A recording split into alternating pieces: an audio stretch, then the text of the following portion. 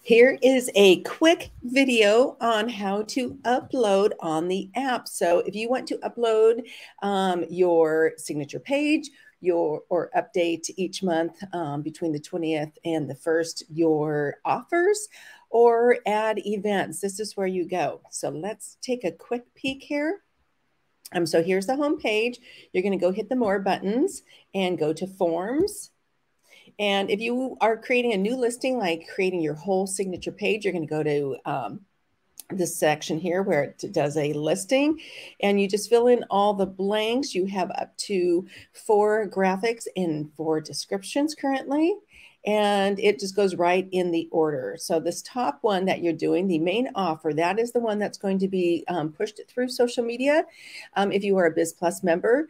And that is also the one that you can rotate or update from month to month. So that's where you go to do your signature page, update listing. So if you already have a signature page and you just want to adjust that top offer, whether it's to create a new title, a new graphic, or you have a whole new offer, this is the place to go.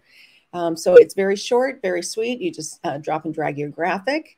You will put your headline, make sure it's a catchy headline, and include either your name or your business there as well. And then whatever, make sure to include a discount. Yes, do a Fave discount. And on your discounts too, remember for the back end, use Fave, capital F, lowercase AVE 2023 for this year, because that is the code that we will give lifestyle members that come here. And then if you want to add an event, this is just hit the event tab and you can add one event here. If it's a Zoom, just leave some of the address blank and make sure you include a nice description and all this information so everyone knows where to go to. And a couple things, let's see. So you can also put in events, not just for the current month, but for future months as well. So if you're just sitting and doing it all at once for the next couple months, feel free to upload all your events right there and they will show up. One of the things that we do ask is that you allow 5 to 7 working days for us to get this up. So plan accordingly. We are currently updating some of our systems. And so just allow us that time to get that up for you.